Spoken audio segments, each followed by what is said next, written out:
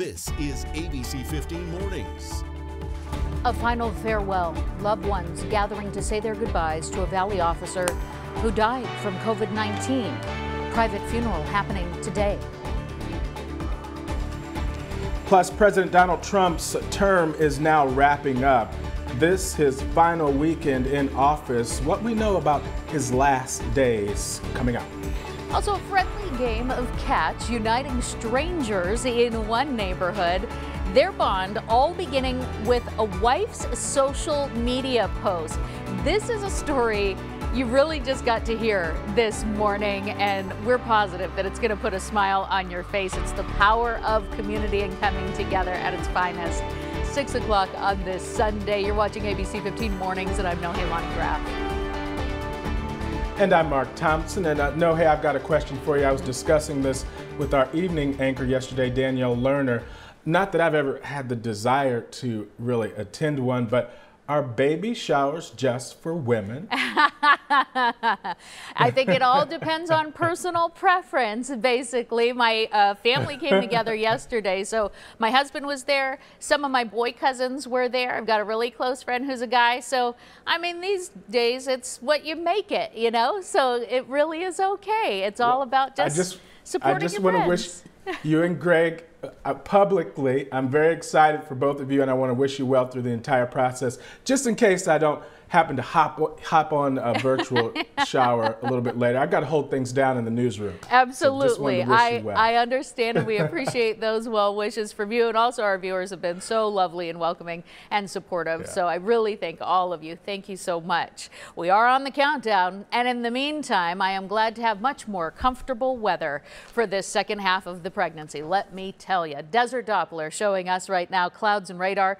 from the last 6 hours. We did have some clouds yesterday evening in the overnight hours, but they are streaming out of our state and leaving us with clear conditions, which also means that our temperatures are starting to get a little cooler now at this hour. More 40s showing up on the board.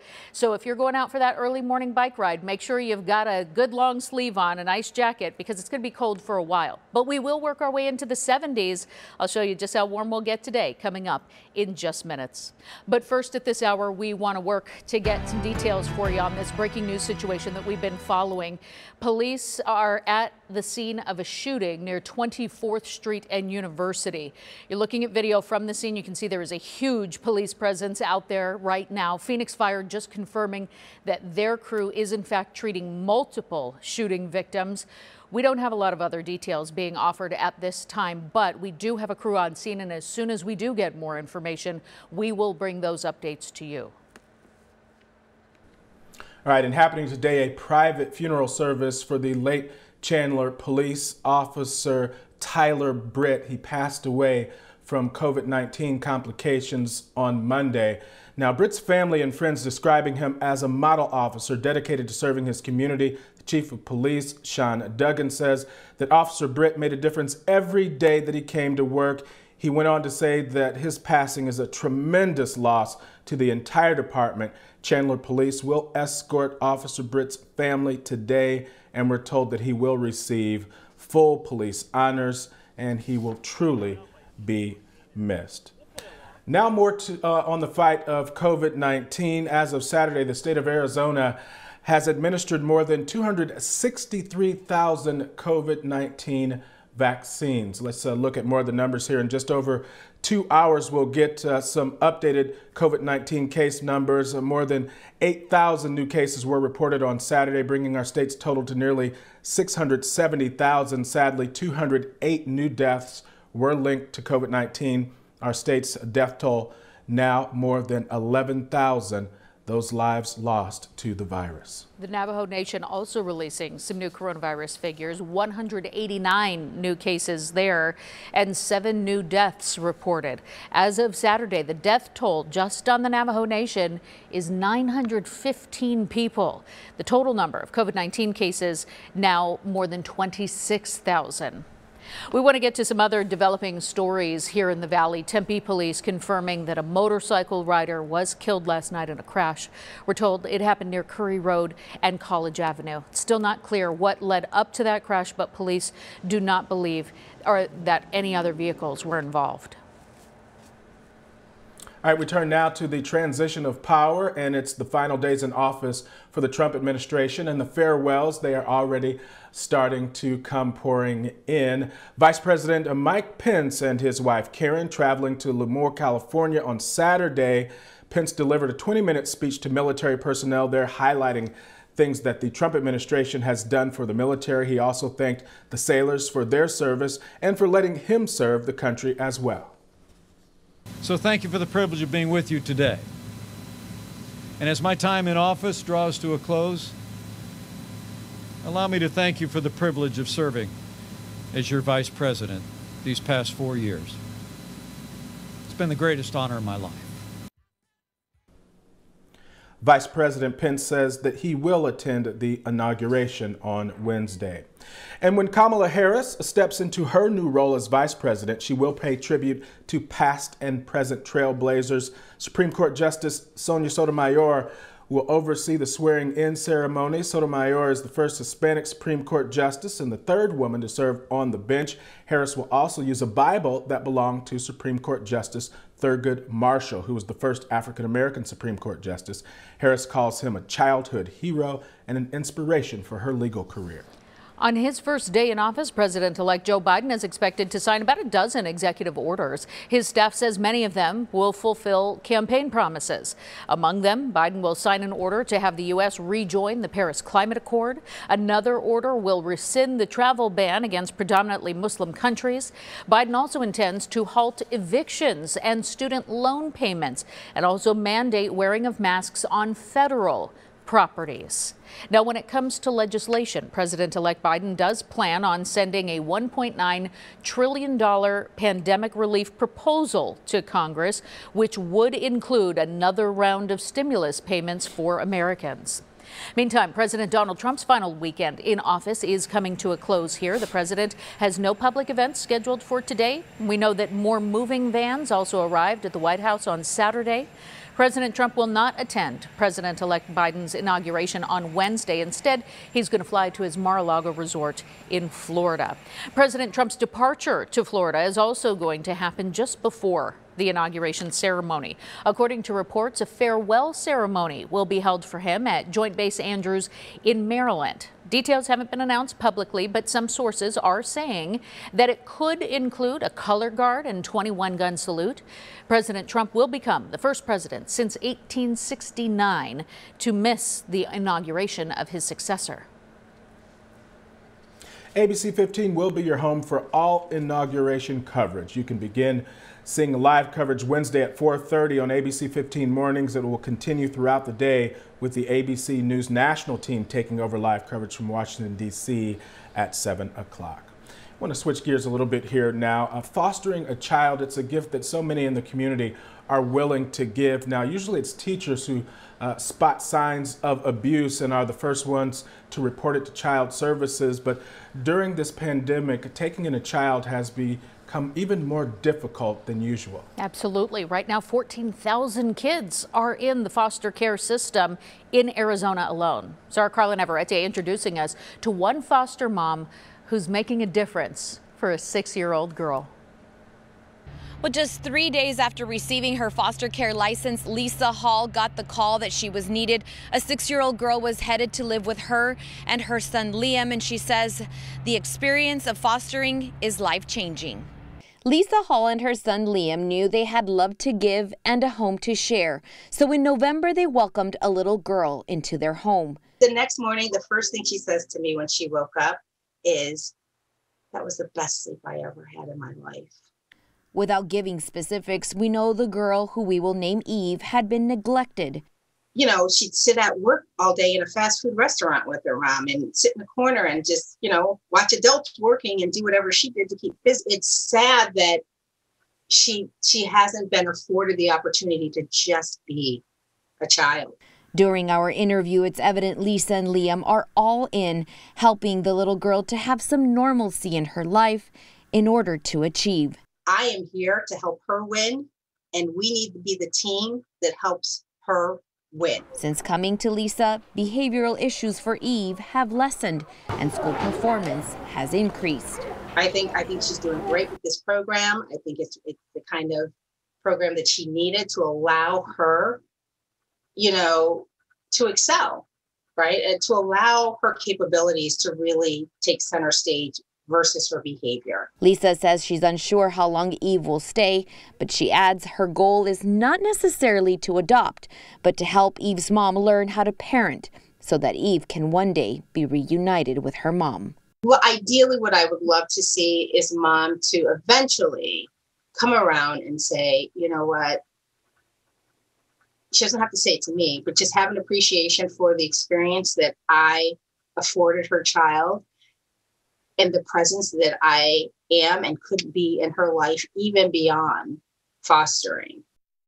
The Arizona Department of Child Safety tells us the #1 reason why children are removed from their home is due to negligence. Now, they also tell us that the hotline where people call in to report abuse, the calls have dwindled over the pandemic due to the fact that the children are not in school and also not as visible in the community. If you would like to foster, we have a link on our website at ABC15.com. For now, reporting in the East Valley, I'm Carla Navarrete, ABC 15 Arizona. And it does take a special person to be a foster parent. Carla, thank you so much.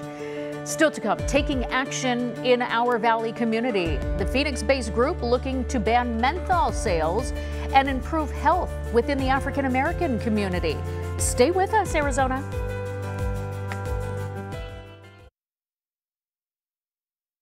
As we look ahead to the Martin Luther King Jr. holiday, we are reminded of his fight for equality, and we look for ways to continue that work. And one major point of inequality today is our healthcare system. Joining us this morning is Lawrence Robinson. He's an education advocate with Flavors Hook Kids Phoenix. Lawrence, thanks for joining us. Thanks for having me. So you are focusing on trying to get to a root problem that often forces the African American community to seek medical help, and that's smoking. Let's dive into that a little bit. What's the problem? Well, I mean, the problem is really the connection between tobacco and the African American community that goes back to the founding of this nation. In fact, even before the founding of our nation, folks were brought here of African descent to farm tobacco, right? It was tobacco and cotton. And as we know, just like if you were a Irish worker working in, a coal mine, who had to buy from the company store, the tobacco was prevalent, available, and it was an easy sell to folks who were right in the presence of it. And so, the tobacco farmers, the company, the industry have always made money by those who are in proximity to it. And they've marketed to communities they felt had a propensity to want to smoke. Not to mention, I know the CDC says that 14% of Black adults smoke, and that is higher than their white counterparts. But also then when it circles back to the healthcare system, smoking contributes to those top 3 leading causes of deaths for African Americans. Exactly. The top 3 leading causes of deaths for African Americans involve cigarettes or tobacco. I think that the average person picks up a cigarette I hate the term, but to self-medicate. And so when you don't have access to high quality healthcare, which is, a higher percentage of African Americans don't, and you need to obviously self-medicate in these ways, people pick up cigarettes. Anyone does. The problem is that African Americans live in a higher density, right? Multi-generational families in one home, higher number of people in one home, and that air quality is shared. We also live in urban areas primarily, which have higher rates of asthma and other respiratory issues. So tobacco compounds that. And we're seeing that with COVID right now. Exactly. We've done several stories here about one, that death rates as a result of COVID are higher among Black Americans and because of their access. And you're also saying that your organization finds a direct link to increasing your risk because of smoking when it comes to COVID-19. Absolutely. I mean, we all need to have the strongest lungs, the strongest health possible. And when you aren't, smoking, your lungs are able to be at maximum capacity. But African Americans, even who don't smoke, obviously, as I just said, have a higher rate of asthma, higher rates of pollution in their neighborhoods, and so forth. And so if you've got smoking thrown into the mix, you're going to see a high rate of African Americans and other folks of color having COVID-related issues. It's one thing to identify a problem. It's another to have an action plan. And so your organization is working to ban the sale of menthol cigarettes? 85% of African Americans, I believe the last study I saw, smoke menthol cigarettes. So that's not by any other predisposition. but for the industry trying to hook African Americans. And other demographics suffer from these correlations as well. You know, the LGBT community has marketed tobacco toward it. Young men, who may not be African American, Marlboro and the Marlboro Man, right? So the tobacco industry is very insidious and very smart with how they hook people. And we're just asking that all these flavors that particularly are geared toward kids being hooked be banned from sale in the city of Phoenix. So what do we need to do to make that happen? Where are you in the process, and what can people do to join the fight?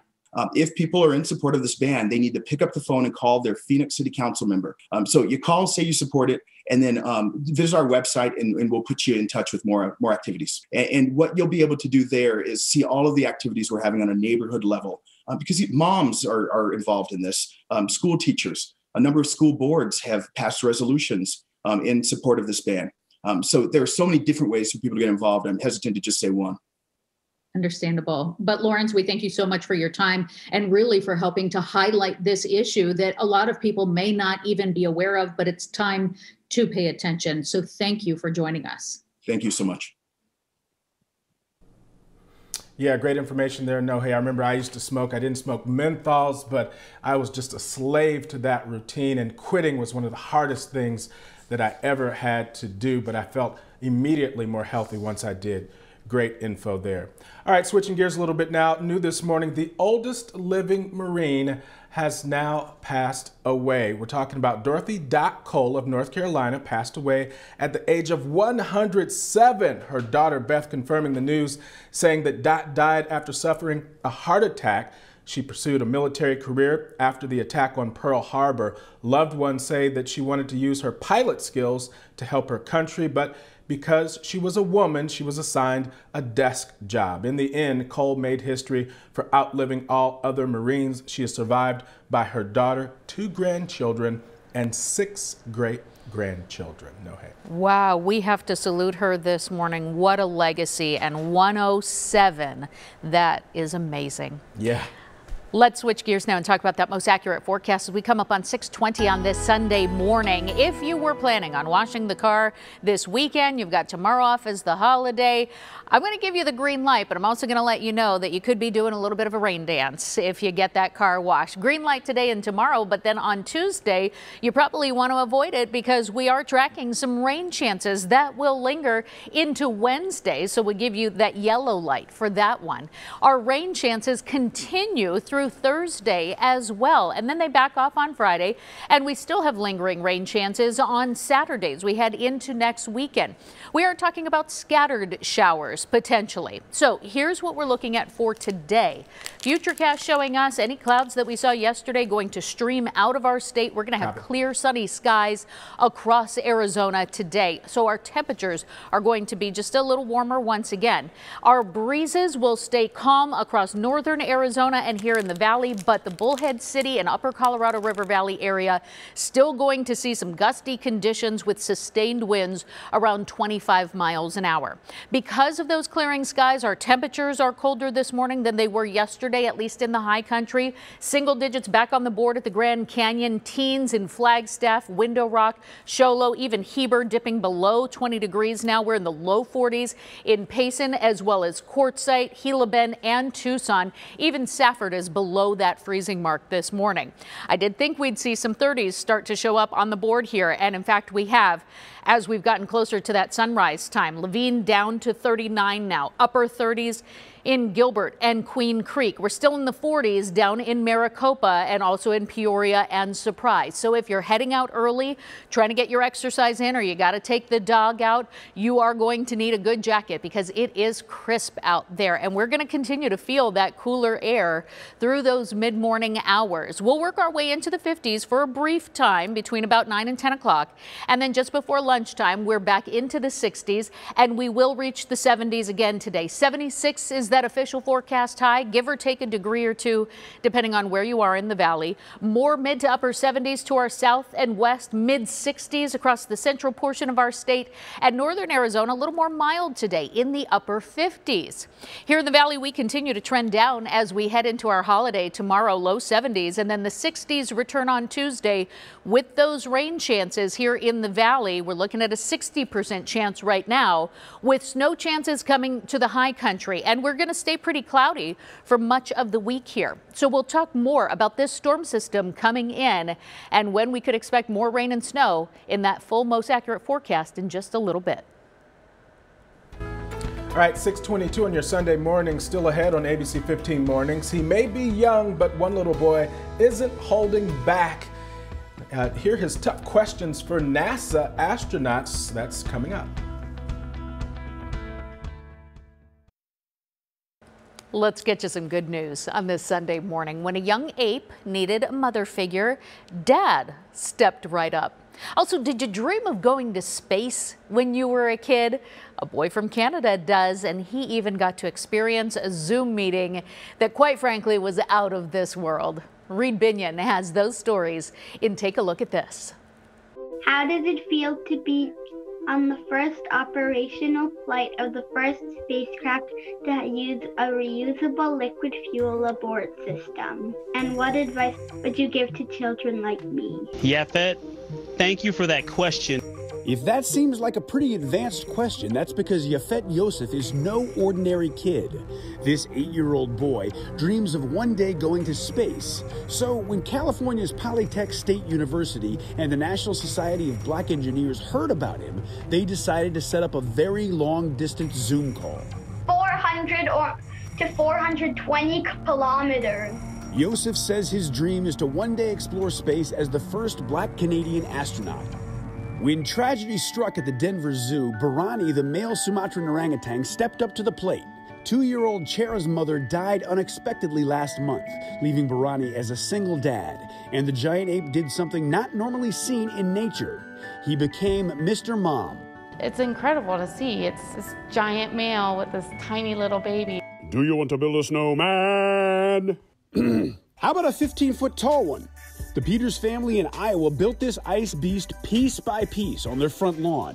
I'm going to go with the obvious and call this guy Olaf. For Take a Look at This, I'm Reed Binion. All right, well, still to come, neighbors bonding over baseball, and it's bringing out people of all ages and backgrounds. That's coming up.